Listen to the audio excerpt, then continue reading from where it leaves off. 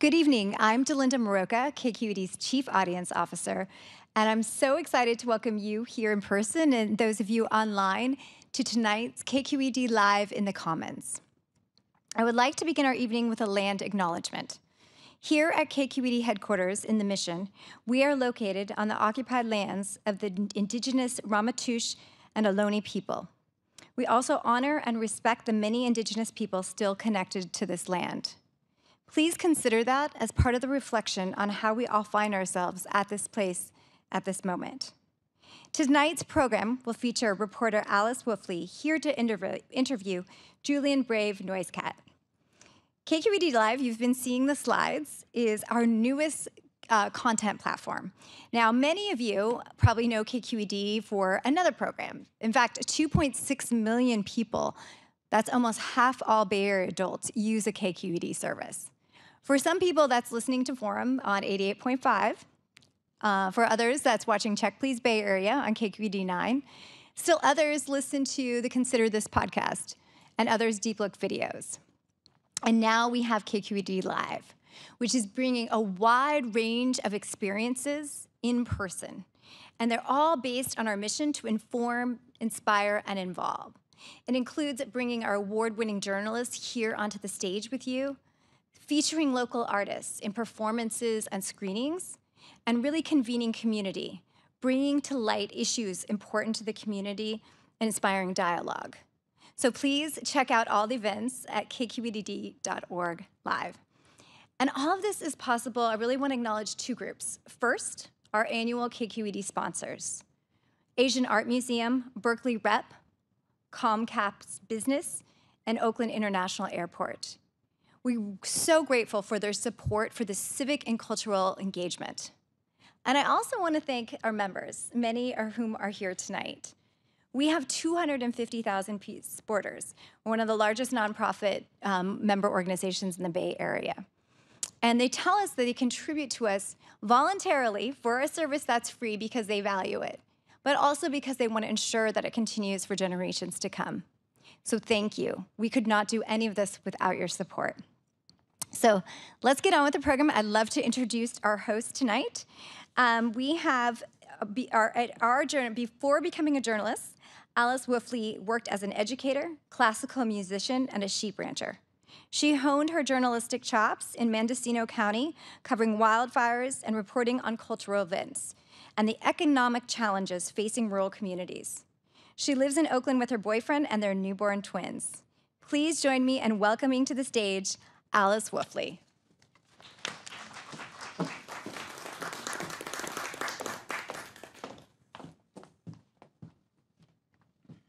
Hello. This event this evening is about identity and family and connection to place.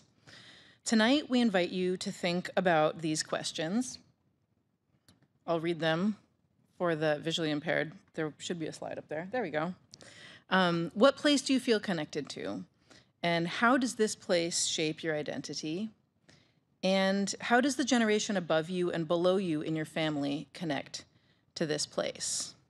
If you feel inspired, write your thoughts on some note cards which are being passed around, and we'll use some of your responses in the discussion following the talk. And also, if you have any questions for Julian, write them on the cards.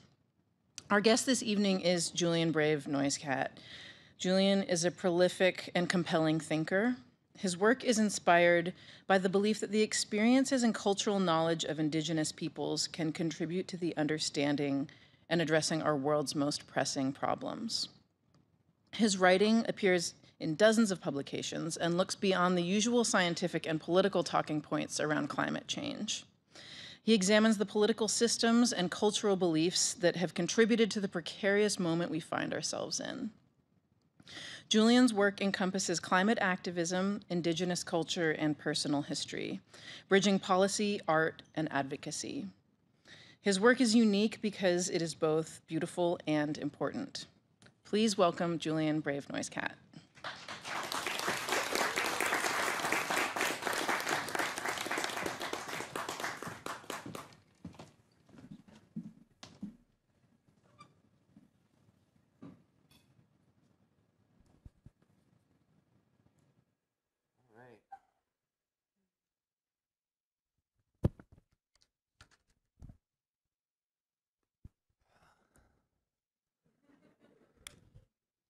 there a pandemic or something?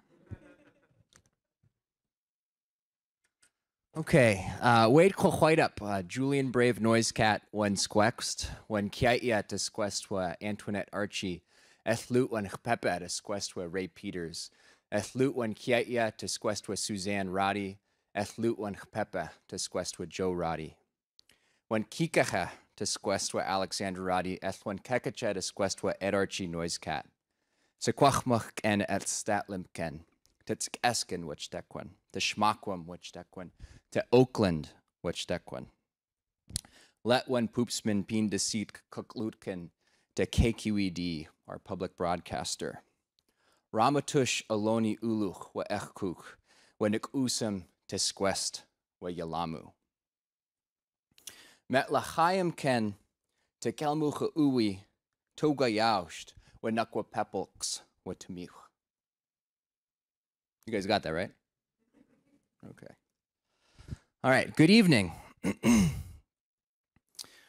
to be telling some stories tonight, so just buckle up. I'm going to be talking for a while. Us Indians talk a lot. So I thought it would be appropriate to start tonight's event, Indigenous Peoples versus the Apocalypse, in my language. That's the Secwepemc language, which I was lucky enough to learn from my Kia'a, my grandmother. She's the oldest person on the Canim Lake Indian Reserve and one of our last remaining fluent speakers.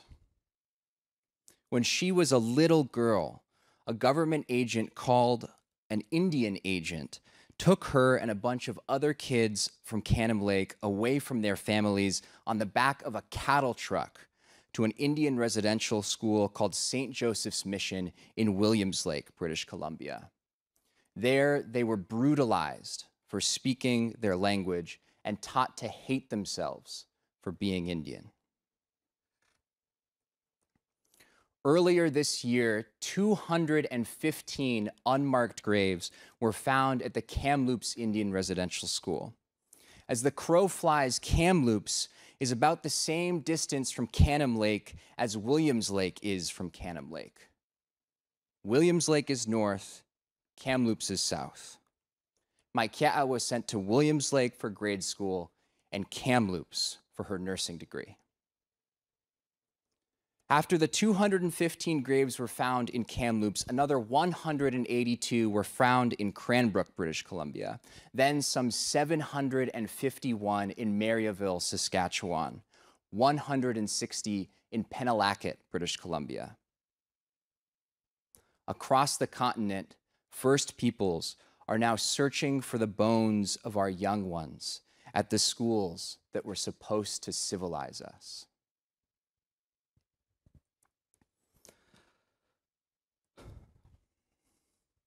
Now, over the last 5 months, I've been journeying to St. Joseph's Mission in Williams Lake, where they're using ground-penetrating radar to find my Kia'a's friends, cousins, and classmates who never came home. I was there on September 30th, the first ever day of National Truth and Reconciliation in Canada, when the Williams Lake First Nation hosted a ceremony at their powwow arbor to remember and honor the survivors of the residential schools. Everyone wore orange shirts, which have come to represent all the things that the government, the church, the police, the schools, and dominant society took from Indigenous kids. And among the orange-shirted Indians that day was Stan Wycott, 43-year-old former bull rider. You don't have many of those in the Bay Area. And a father of 3. At 2:15, a time symbolic of the number of child-sized graves at Kamloops, drummers formed a big circle around the grassy arbor. Okay, it wasn't really 2:15 because we were running on Indian time, but it was supposed to be 2:15. And regardless of whether or not it was more like 2:30, we sung for the children. We sung for them, the ones who came home and the ones who did not. Now, after that ceremony, Stan drove back to the res. He hung a right on Mission Road, the main thoroughfare connecting the highway to the Williams Lake Indian Reserve and St. Joseph's Mission. He changed out of his orange shirt, and then he got some rope. And then in front of his family's house, he hung himself.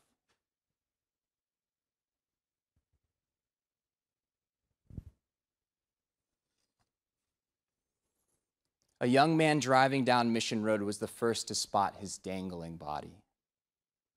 The next was his own 9-year-old daughter named Skyla. I drove by just minutes later in the Williams Lake Chief's car. The ambulance had arrived on the scene. Stan was lying on the ground, receiving CPR.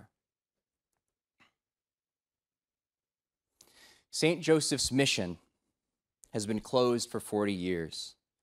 But among my people, among the Indigenous, its ledger runs long and it remains open. With Stan's death, the Wycots have now lost 3 of their 4 biological children. 3 of 4. Who says any of this is history? Who says colonization is over? Certainly not us. Less than 2 weeks later, I was back in Williams Lake for Stan's end-of-life celebration. In the Wycot's house, Stan's body rested in an open casket beside a large portrait of a wiry cowboy in a buckskin hat. And I gotta tell you, he was handsome as a damn movie star. Stan's mother, Dolly, slept on a couch next to her son in that house every night. And every day she talked to him. She told him she loved him, told him she missed him. Outside of that house, a sacred fire was kept burning for 4 days until Stan's burial. Stan's father, Chris, would sit out there before the sunrise, and every day I would join him to interview him, to visit, just to listen. It's important to listen.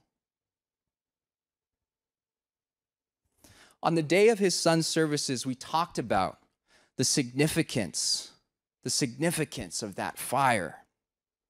How our people make offerings of sage, cedar, tobacco, and food to those in the next world through it. How our ancestors once wielded it to manage the forest, to draw out the game, and to renew the cycles of the earth. How all of that, what environmental scientists call a fire regime, you learned a new term today, what political scientists call self-determination, and what us Indigenous peoples call freedom, has been taken away. And now, the fires are out of control. In 2017, 4 blazes converged on Williams Lake. The city and reserve were evacuated and very nearly burned to the ground. In the hills around the Wycot's house, you can still see trunks spent like matchsticks on a hill as bald as a white man's head. This year, there were over 1,500 wildfires in British Columbia alone. The province, like this state and many other jurisdictions across North America, declared a state of emergency. Back home on the res, my family now spends summer afternoons looking out the windows at the ridge lines, searching for smoke and hot spots. My Kia's whole house is packed up. She gets evacuated basically every year. She has gas in her car so that she can run when it's time. As a little girl, she used to fear the schools. Now, she fears the fires.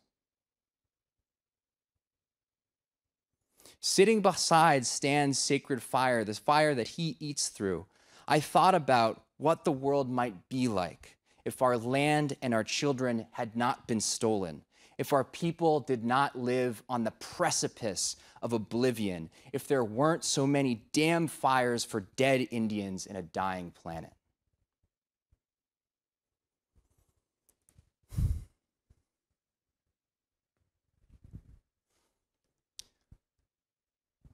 I'm currently working on my first book and documentary. It's a big deal for me. And in both of those projects, I'm thinking through the convergence of apocalypses, the genocide of colonization and the ecocide of climate change. I'm trying to understand how Indigenous peoples have persisted in the face of existential threats, because I believe that our survival ought to matter to more people than just ourselves, that it ought to matter to you. So I chose to begin my keynote in my language tonight because I wanted to show you that in our words and in our very being, Indigenous peoples are refusing to be annihilated. In a world that was supposed to march on into the future with us in the ground, we are daring to live. In Tsq'escen, I said who I am in relation to my kin, to my community, and to the places I come from. I didn't just honor my ancestors, I named them, and we brought them into this room. They're here with us right now, and I'm accountable to them. I love them just as I love and am accountable to future generations. That's how we do it. And someday, I too will be an ancestor loved by descendants I'll never meet. And you know what?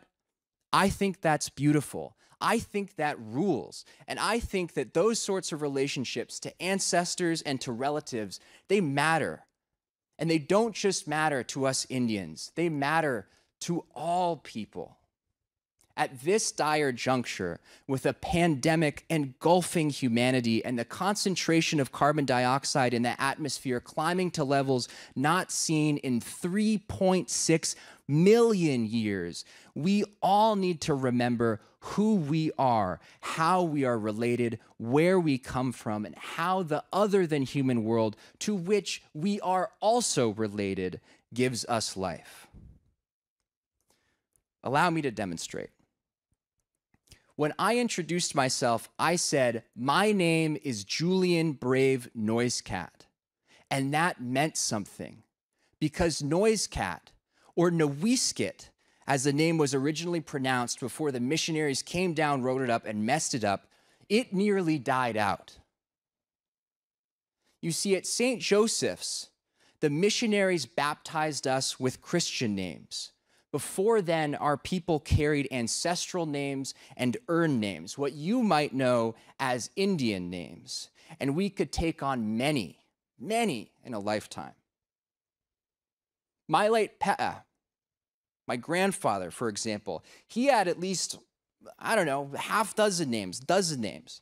He was born Rayfield Norman Peters. He went by Rayfield Norman Smith for some time to honor the guy who raised him as his own. And he cycled through just about every combination and permutation of those names. Ray Peters, Norman Smith, Ray Smith, Norman Peters, et cetera, putting them on and taking them off depending on the year that it was, the woman he was chasing or running away from, or the trouble that he'd gotten himself into. He was also given an Indian name by his ancestors, by his elders. It was Kikitsa, which means Day of the Snake in Uqamisht. It's a language that I would love to learn. And the Lytton Indians, our neighbors, they also gave him a nickname. It was Zeke, which, according to my late uncle, and I don't know if this is true, but I think it's a great story, so I'm going to tell you it anyways. According to my late uncle, Zeke means log lying down in the Lytton Indians' language. And that was really appropriate because my Pe'a was lying down with a lot of women. And I bet they gave him names too, but I don't know those names. This summer, my dad and I were talking about Pe'a, about how crazy he was, about how crazy the stories of his life are. And we came up with another nickname for the old man, even though he's gone. Khan of the Caribou. Because in our little part of British Columbia, that crazy old Indian cowboy almost single-handedly repopulated the natives after a genocide.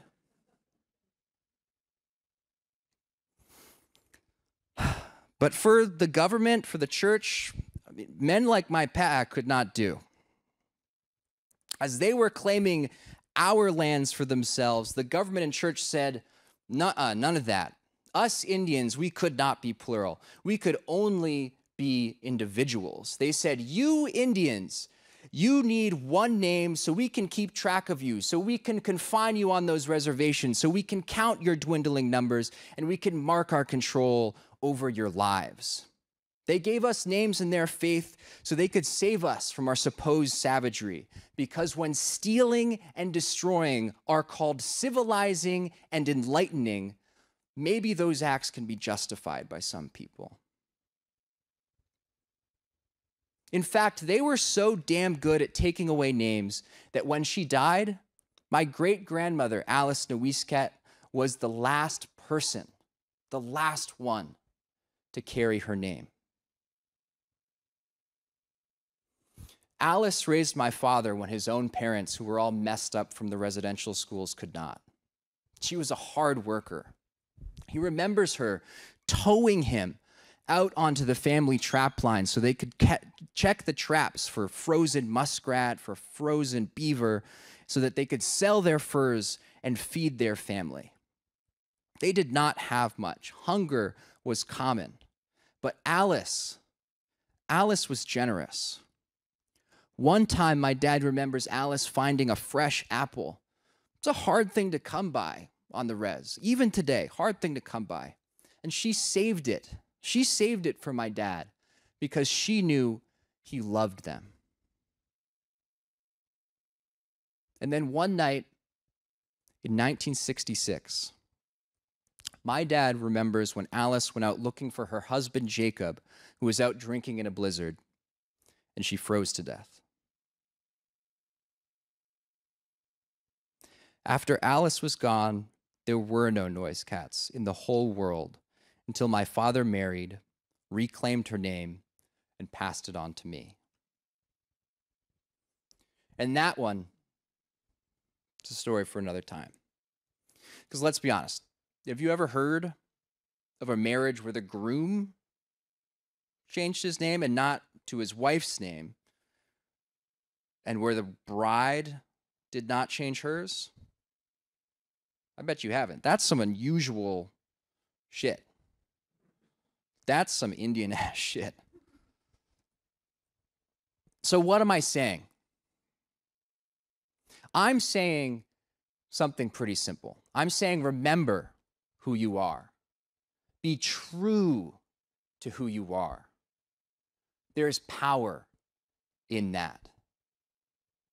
But also remember, and this is important, that the power of identity is not individual.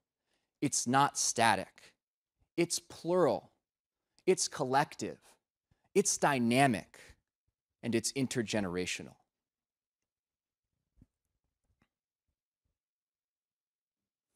The next thing I did when I introduced myself in my language was I put myself in relation to my family and my people. And here, I should acknowledge, as a young person, that praising boomers probably isn't the best, thing to do given the mess that you guys have made. I mean, it's a doozy. As young people, we've certainly inherited far too many problems from your generation, climate change being just one among many. But that said, I believe that it's important to remember that we are not alone, that we have relatives, that we are in fact all related, and not just us humans. You see, my family from Chemaquam, for example, we are black bears. And some of our neighbors out there in Chemaquam are frogs who are also Homo sapiens. You see, us Indians, we maintain those interspecies relations. You guys might have forgot, but we did not. In my travels, I've interviewed Tlinkits who are ravens and Tlinkits who are eagles. I've met Oneidas who are turtles and others who are wolves. I've danced with Senecas who are snipes and Ohlonies who are coyotes. I've profiled artists who are whales and politicians who are adopted by the beavers. I've got one auntie who's a grouse and another who's a grizzly. I don't know if the scientists approve of us taking all these animals as our kin, but honestly, I don't really care. And in my high school biology, I learned that we share a whole heck of a lot of DNA with those animals, a lot more than you'd expect. And if we remember that, maybe we will recognize that our fates are also interrelated.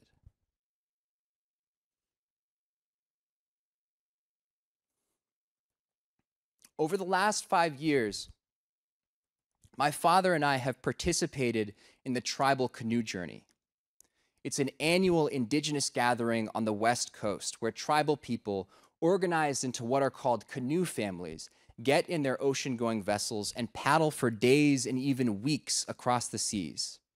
At the end of those voyages, we converge on a single community for a week-long celebration of food, gifts, speeches, dances, and songs. Now, my dad wasn't around for most of my childhood. He was struggling with alcoholism and the demons inherited from St. Joseph's and the cycles of poverty, dysfunction, addiction, and abuse that colonization unleashed on his home reserve, the one called Canim Lake, one of a few places I also call home. But the canoes and the canoe journeys, they have brought us back together. And they helped us recognize the importance of family. You see, the beautiful thing about the canoe is that it quickly teaches you that if you want to go anywhere, you need other people.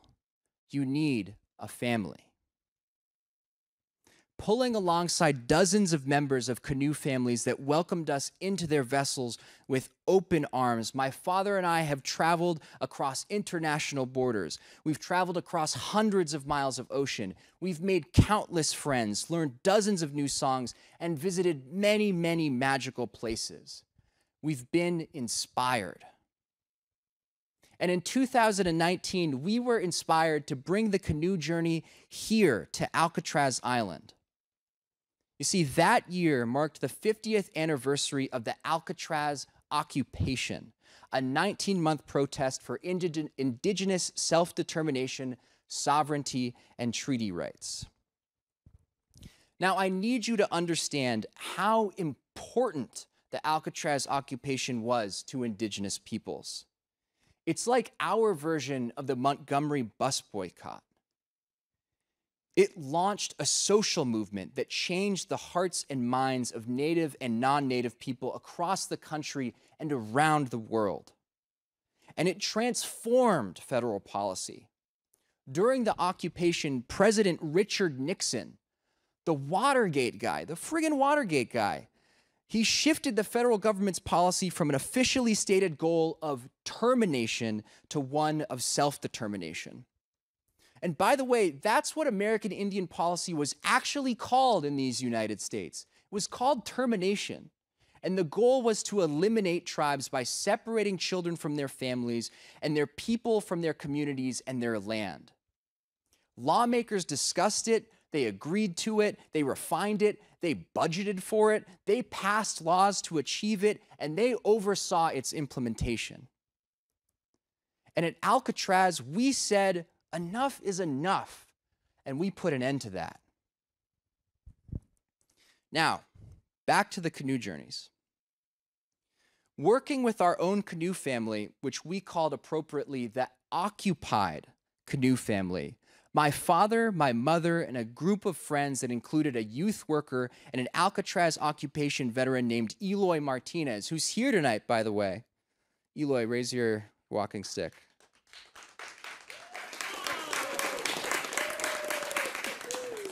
Together, we organized a paddle around Alcatraz Island on Indigenous Peoples Day in 2019.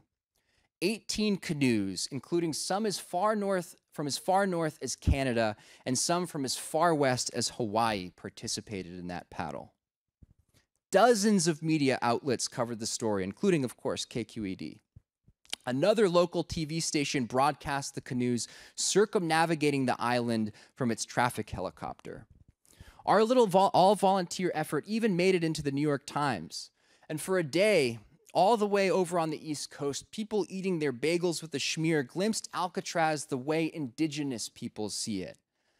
As a morbid, barren, craggy prison, a lot like a reservation, honestly, that has been reclaimed as a symbol of indigenous freedom. We can do a lot together when we recognize the fact that we need relatives, that we need family. Now, every time my father and I get out onto the water, we rekindle and deepen our connection to the seas and places that gave us our Salish culture, that gave us the language I spoke to you earlier. And in my introduction, I also told you where I come from. Canim Lake, called Tsq'escen in our language, Shamakwam, a village of the Lil'Wat Nation, and Oakland, the town by the bay that raised me. I also acknowledge that today I'm speaking to you in San Francisco, a village once called Yelamu by the Ramaytush Ohlone, who are the first peoples of this place. It was a very cosmopolitan land acknowledgement, one that I think demonstrates how ubiquitous Indigenous dispossession is in this hemisphere. Every place I mentioned was fundamentally shaped by dispossession, by taking the lands, by taking the kids. After visiting her childhood home in the East Bay, another Oakland writer who you probably heard about a lot more than me once famously wrote that there is no there there. It's a bit of an overused and misquoted phrase, but I think the feeling of dislocation it conveys has endured because so many of us are losing meaningful relationships to our home and to our place. I mean, just look around San Francisco and the Bay. We are unmoored. We are drifting on the tides of capitalism from gig to gig, from apartment to apartment, and from Zoom call to Zoom call. And I think that untethering is dangerous, because if we don't stop to remember and honor the places we come from and rely upon, to insist, as my friend, another great Oakland writer, Tommy Orange, does, that there is a there, how can we possibly defend these places? Now, earlier this year, I was asked to write an essay for the Paris Review celebrating the Kiowa author N. Scott Momaday, who was the first Native American to win the Pulitzer Prize for fiction. And while reporting that piece, I discovered that Momaday actually taught one of the original student leaders of the Alcatraz occupation. Her name was Lynetta Warjack, and in 1968, she became the first Native American at UC Berkeley. And even though Momaday could literally see Alcatraz from Berkeley, he never got involved with the Alcatraz occupation or the Native rights movement directly. I thought that was very curious. But what I also thought was curious was that Warjack told me that his lectures influenced her profoundly. So in my reading, reporting, and writing, I set out to understand the ethic at the core of Momaday's work, the worldview it grew out of, and the movements it continues to influence, the movement that Lynetta helped start. And rereading Momaday's books, I noted a brief postscript in my 2010 edition of the Pulitzer Prize-winning Housemaid of Dawn. It reads, quote, "Both consciously and subconsciously, my writing has been deeply informed by the land with the sense of place. In some important way, place determines who and what we are. I am Tsq'escen. I am a person from Canim Lake, a place we call Broken Rock in our language. I have ancestors who are bears from Shamakwam, but I am also a son of Oakland in the Bay Area. I am, like all of you, a guest of the Ohlone. My connection to those places and others is also an imperative. It demands that I remember, honor, and protect those patches of earth. And now that we are in dialogue and relation, I believe you are asked to do the same." Now, you might be thinking that, geez, this guy sounds exceptionally proud of being Indian. The truth is actually a little more complicated. My mother's white, an Irish Jewish New Yorker. The language I spoke at the beginning of this talk I didn't learn it until college when I got a grant from a fancy university to spend the summer back home in Canim Lake. In Canim Lake, it's a community I did not grow up in. I didn't fish my first salmon run until I was 20. In fact, when I was a little boy, my dad was really freaked out because I was allergic to salmon, my ancestors' plentiful staple food. Imagine that, little native kid whose people survived on salmon, couldn't eat it. I threw up every time. I've only ever tagged along for a hunt, I've only shot a gun once, and sometimes I wonder when I see a moose out in the woods, which is a very uncommon thing, but once in a while you do see them, I wonder if I'd even have it in myself to kill it. I barely know how to make and keep a fire like the ones the Wycots kept for Stan. And I'd be in serious trouble, like maybe life-threatening trouble, if someone asked me to chop some wood. For my grandparents and my dad, school was a nightmare. I can't emphasize this to you enough. It was a conspiracy, a literal, real-world conspiracy where they deprogrammed, assaulted, raped, and even killed little Indian kids. But for me, school was a ticket to ride. I sat in the front of the class. Now, I was raised with some ideas and values I talked about tonight. Don't get me wrong, I've done some pretty damn Indian shit. But mostly, I've spent my life trying to recover the things I lost when my father walked out the door, when my kia'a was kidnapped and taken to St. Joseph's, when my great-grandmother Alice froze to death. This name I carry, NoiseCat, NoiseCat, no one even remembers what it means.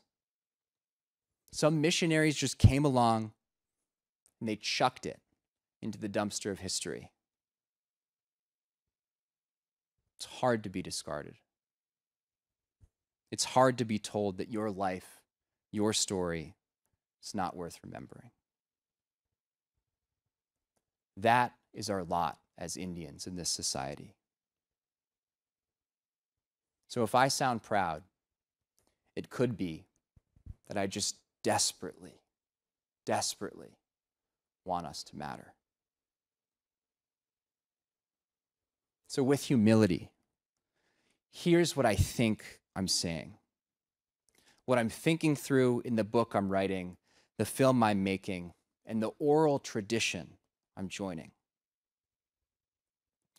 I'm saying that a broader humanity facing the apocalypse of climate change might have a thing or two to learn from a people who've survived the near total loss of our own worlds. That, I don't know, maybe a society that's burning down half the continent could learn something from ancestors who knew how to live without burning down half the continent. That at the very least, Indigenous peoples have something important to say if you're willing to give us an audience like you all have so generously given me tonight. That there might be ways that your humanity and our collective future can be brightened if you have it in your heart to believe that the civilizing mission was wrong, that the St. Josephs of the world had it all backwards, that in fact, in the long run, it's all of you that might have something to learn, something small from all of us. That maybe America, Canada, and the so-called civilized world could stand to become just a little bit more Indigenous, rather than the other way around. The United Nations says that climate change is nothing less than code red for humanity. It is already brutalizing many of the places we come from and rely upon. It is driving us apart, making us forget that we are not just interconnected, but interrelated. We are all kin. And if we're not careful, climate change is going to make us forget who we are. Animals of remarkable intellect, capable of immense care and compassion, even when the gravest injustice has laid us low. So my message for you, and maybe also myself tonight, is simple. Remember who you are. Remember that you have many relatives, human and non-human. And remember that we all come from somewhere, and that those places and the place called Earth need us to fight for them. Chuk. That means, that's all I have to say. Chuk. I am so grateful to our public broadcaster, KQED, for this opportunity. My hands go up to KQED.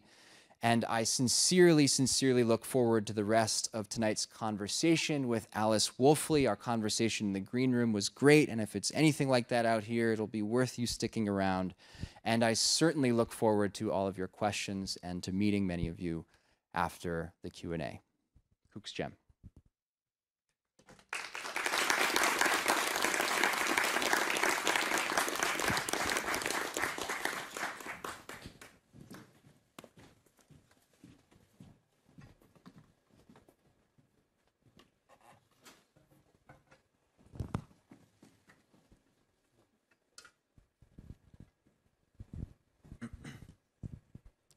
Thank you for telling your story. Thanks for being here. Yeah, it's really wonderful. One thing that really struck me, you say that the so-called civilized world might want to continue, consider becoming more indigenous. And the two of the main things that I think of when I hear you say that are something that you mentioned is the sort of management of fire in the Western landscape. And another thing is the indigenous ideas around gender identity. And I know that there are many other examples.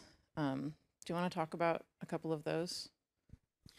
Yeah, so, well, firstly, thank you so much for agreeing to join tonight as the interviewer. Alice actually wrote, produced and recorded a really wonderful podcast episode for KQED about it was the Bay. Yep. The Bay podcast, fantastic KQED podcast. And it was about the canoe journey that we organized in 2019. It's still on the internet if you want to give it a listen.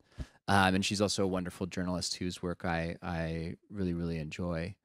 To your question, I think that there are, sort of broadly speaking, I'd say, sort of two categories that I think about when communicating the kinds of ways that indigenous knowledge and indigenous peoples might be able to contribute to the so-called civilized world, or to, sort of the broader challenges that we face today. And the one subset of them is essentially like policy and management and self-governance questions. And that's largely where I'd put things like, fire management, or I'd put things like environmental stewardship and indigenous management of fisheries and forests and things of that nature. And then the other, I think, is a little bit less, directly policy-oriented or technocratic. And those are, I think,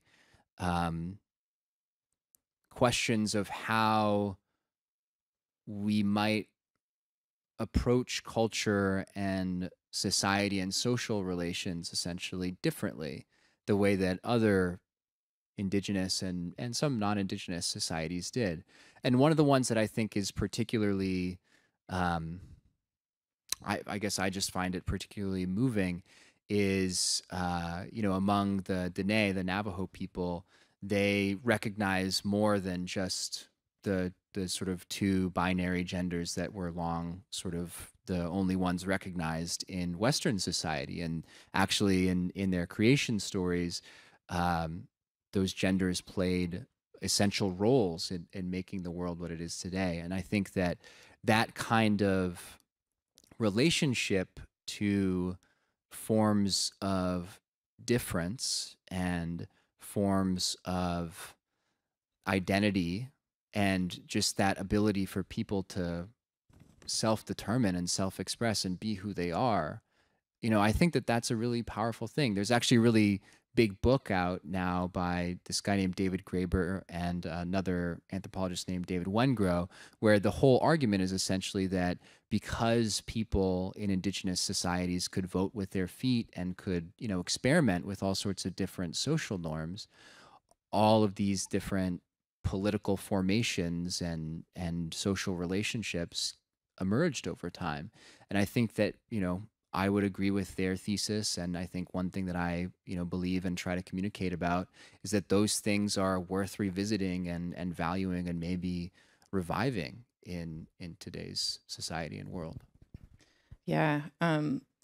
Another thing that comes to my mind when you talk about sort of, I guess, Western culture or colonial culture, the culture that colonized the Native people, that could be learned from the Native is the relationship with the non-human relatives. I used to be a sheep rancher, and I considered my flock of sheep like part of my extended family, and the dogs that helped me with my sheep as part of my extended family. And I also considered the land that my sheep were on, as very important to me. I was very closely connected to it. And, sheep ate the grass and I ate the sheep. And so therefore the land was directly supporting me, physically.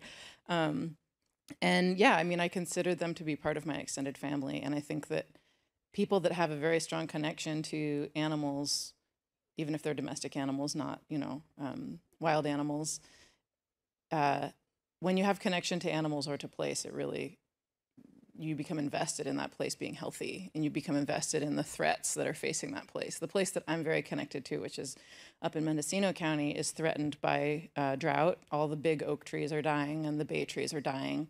And it's also threatened by development, and it's threatened by fires, of course. And I have 3-month-old twins at home. I'm a new mom, and I don't know what their relationship to this place is going to be. I don't know if we'll have access to that place. Who's going to own that place? Are we going to be able to visit? So it's something that I think about and I relate to. Yeah, well, I think firstly, another form of relation that's really important is being a mother. And my mom is also here tonight. So I just want to say that I'm very happy for you. Congratulations. That's really beautiful. And yeah, and I think that what you brought up with that about sheep farming and the relationship to the land, I think that what's different about that sort of environmental framework from the one that, is maybe more associated with the Sierra Club and conservation and those sorts of things, right? Is not that the environment is like, this place that is distant from us that needs to be kept distant from us. And, that's what protection looks like. I think that there's another form of, deep embeddedness in ecology and essentially the place you are from and where you live, and deriving of your life and your sustenance from it, that I think creates a much deeper attachment. And it's that kind of relationship that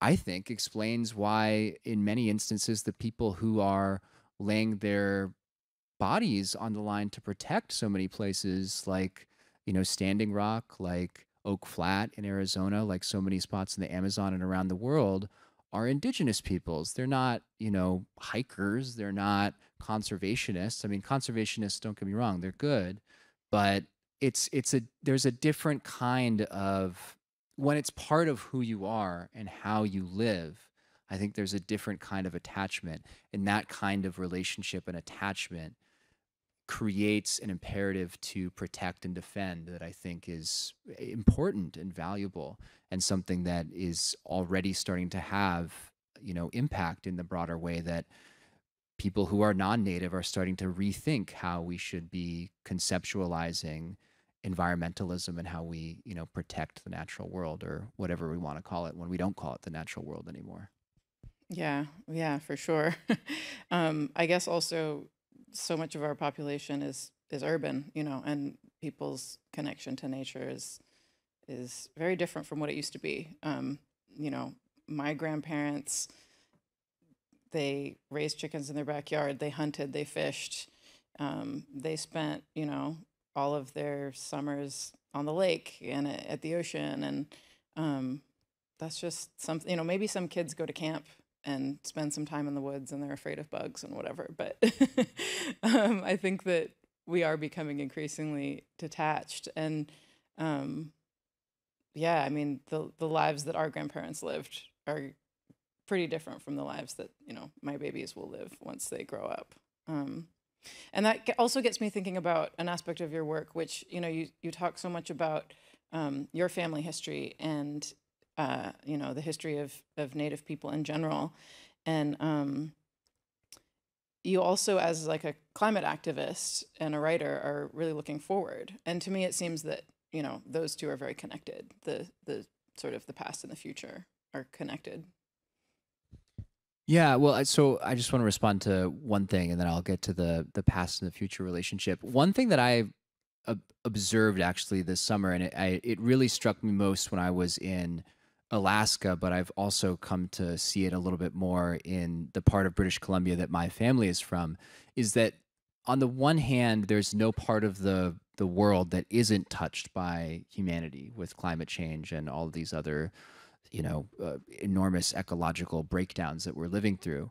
But on the other hand, because of the way that, in particular, Indigenous peoples, but other people were uprooted from the places where we were living on the land. This is very evident in a place like Alaska, where there were literally, I was in Southeast Alaska, and the Tlingit used to have dozens of village sites throughout Southeast Alaska that they'd travel to at particular times of year, and that they maintained stories about. They knew which ones were good for what kinds of fishing, etc. And as colonization unfolded, they were uprooted from those places and increasingly collected in particular places where the government was and the church was, so that they could be controlled.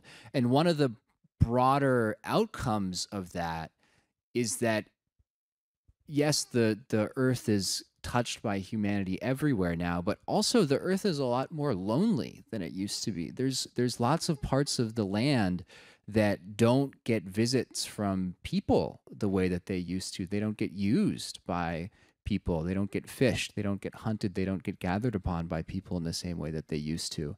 And so there's this weird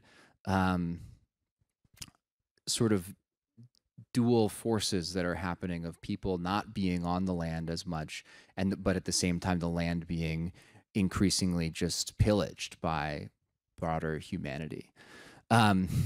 And I guess I talk quite a bit about Indigenous peoples and Indigenous culture and Indigenous history, and what I find very common among the various people and communities that I get to report on and visit with and hear from as I travel around and get to do my work is this very, on the one hand, I would say mostly positive outlook on the future, but an outlook on the future that is markedly different from the one that you often hear from, Western society and modernity. It's an outlook on the future where people are hopeful because they see their kids picking up more of the traditions and ways and language and practices of their ancestors.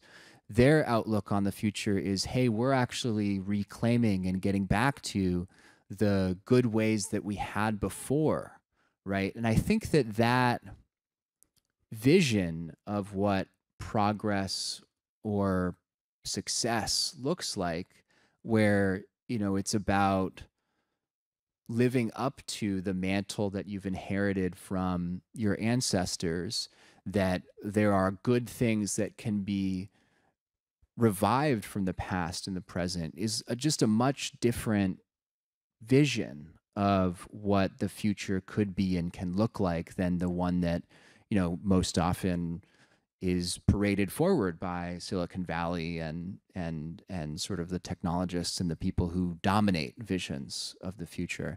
And I think that there's something actually really hopeful in the idea that there were good, beautiful things that humans came up with in the past that we can maybe try to bring into the future, that it's not all stuff that we have to invent, you know, out of our brains, that it's stuff that we can actually get back to. Well, and that goes back to the idea of, looking to traditional knowledge. There's so much science that's, we've discovered that, people didn't cross the land bridge. And then Native people say, yeah, we knew that, we were telling you that, and, different things about plants and animals that is very old Native knowledge that is now being proved by science. I do want to say, if you have questions or you wanted to respond to the prompts early, maybe they've been collected, but we're gonna take them soon.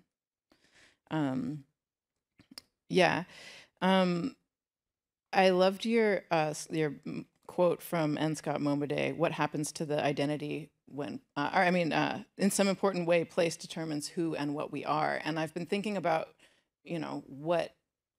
what happens to the identity that's connected to a place when the place changes. And it's kind of a very open-ended question. And it could go in so many different directions. And that's, again, looking to the past, how previous generations interacted with a place, and what does the place look like now? What's it going to look like in 50 years? And what are, those future generations going to experience it as? Yeah, one of the things that I wanted to, that I'm not totally sure how to talk about quite yet, so I guess I'll talk about it on stage here before I write it down somewhere and regret it. But essentially, one of the ironies, I think, about the fact that Momaday was at UC Berkeley and that the Indigenous movement was started by Native people who were in cities, right? Like, these were Native students at UC Berkeley, at San Francisco State. These were Native people who were sent on the relocation from reservations to cities, is that they're urban, right?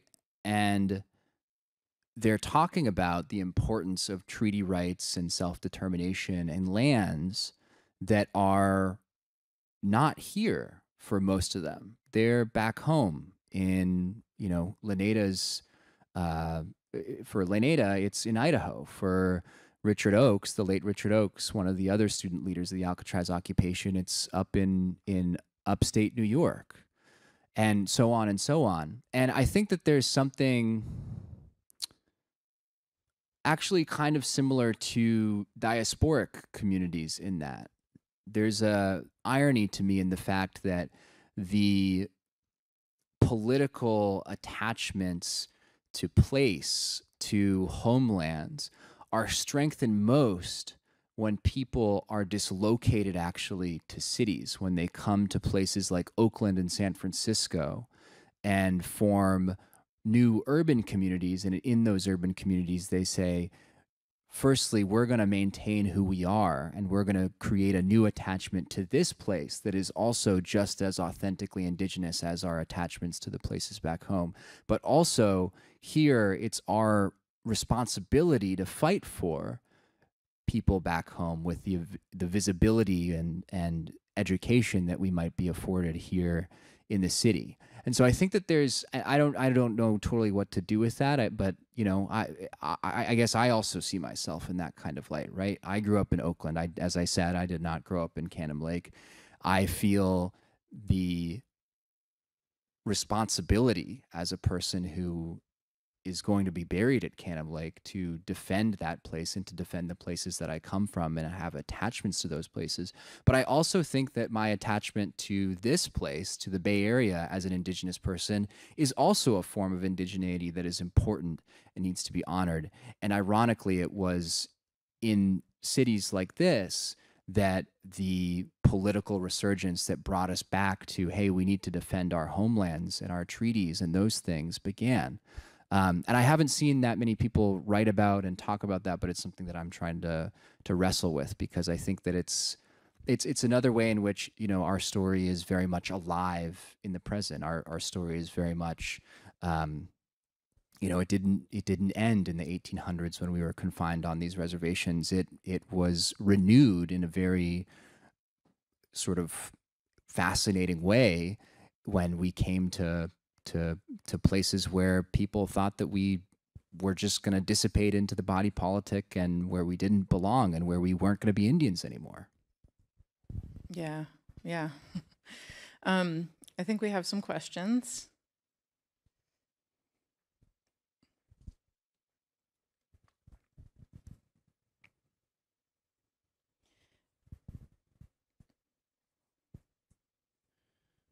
Okay. This is a question for you. Could you speak to the idea that we are all indigenous to somewhere, yet obviously do not all belong to the communities that have been forcefully ripped away from those places? How do we respect those multitudes of overlapping? I'm going to say identity because I can't quite read the handwriting. Yeah, so this is something that I think that in New Zealand there's a very strong Indigenous movement because the Maori are just a much larger portion of the society. They're about 15% of the population of New Zealand. New Zealand also is called Aotearoa, and one of its founding documents is actually considered the Treaty of Waitangi, and it's considered officially bicultural nation, where the Maori, the Indigenous Maori, and the Pākehā, as they're called in the Maori language, the English settlers, are considered the two founding peoples of the nation. And one of the interesting ways that I think the sort of culture in New Zealand has grappled with this history is that more and more Pākehā or settlers, people who are not indigenous to New Zealand, and in particular, I would say white people in New Zealand, have come to sort of start re-emphasizing, I guess, their own particular sort of European countries of origin. And I think that might sound, I mean, there are ways obviously in which, like, you know, Italian Americans marching for Christopher Columbus is obviously not my thing. But I think that there is something in the very basic move to, I guess, refuse the very thorny place of whiteness and to, like, attach yourself to something slightly different, and to acknowledge that there's something particular there that I think might be a way around and thinking through that. And, you know, as someone whose ancestors partially hail, I guess, from the old country, you know, that is something that I'm also increasingly interested in. I have my Roddy ancestors are from County Roscommon, and you know, I think that, like, that's obviously not a huge part of the things I talk about, but, like, I would like to go back and touch that wood someday. I like how you refer to the just generic, the old country. Here's an interesting question. What is your advice to people who have lost their connection to previous generations and have no children?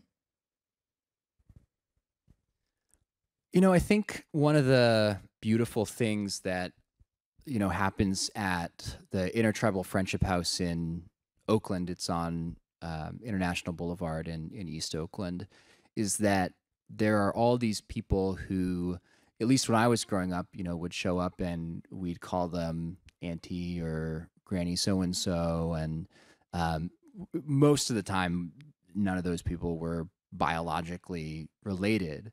But in that community, you know, we were related. We treated them as though we were related. You know, I consider Eloy, who is not my blood relative, to be my relative. I consider him to be my uncle. We treat him like, you know, he's an uncle.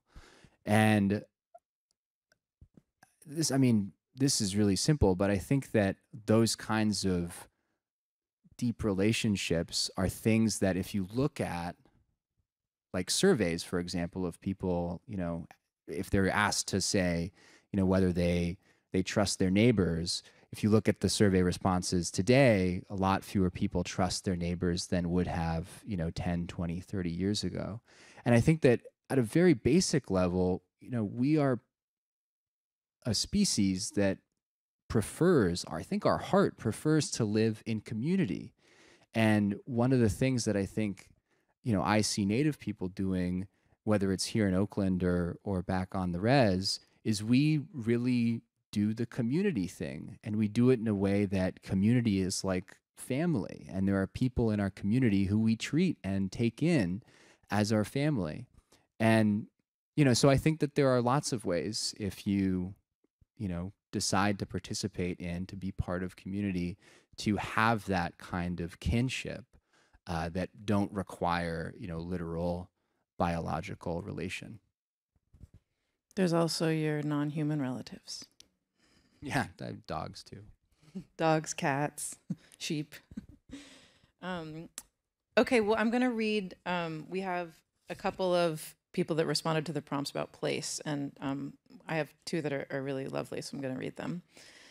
As someone who grew up across multiple countries and cultures, I feel most connected to microplaces. My parents' balcony in our apartment in Beijing, the neighborhood. Sorry, I'm trying to read the handwriting. The neighborhood down my street in suburban Los Angeles, the rooftop I lived on for 3 years in Berkeley. These snippets together form my eclectic identity, pieced together from a multitude of influences, never quite belonging. While generations before me do not share these same microplaces, I feel a number of my family members' identities and experiences were framed by comparable threads of their own microplaces, from Chinese warehouse to a German spa town. In this shared experience, I find comfort and solidarity. And in response to what place do you feel connected to? This land, its fiery ecosystem, my fighting spirit. Its abundance, my creativity, and the gifts of life here. Its diversity, the diverse cultures and lived experiences that shaped my perspectives, the way I see the world. San Jose, California, of Ohlone Mukwemwa, of Cambodia, Muwekma. of Earth. Sorry? It's Muwekma. Thank you.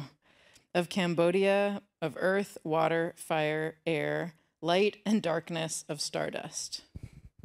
Thank you so much for your questions and your connections to place.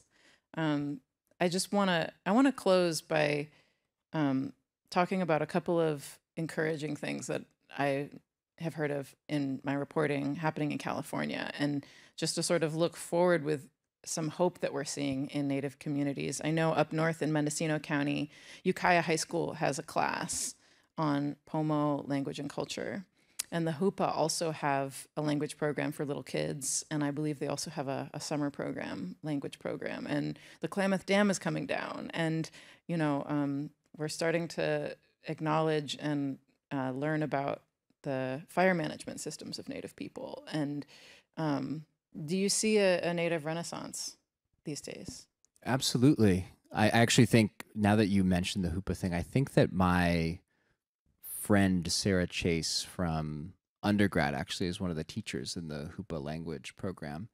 So I guess my just quick response to that would be, yes, there's a lot of, I talked about some heavy stuff today, but the other side of that is that, we're still here and we're still remembering and honoring who we are. And I think in that there is proof in our being that there can be beauty on the other side of just earth-shattering things that have happened.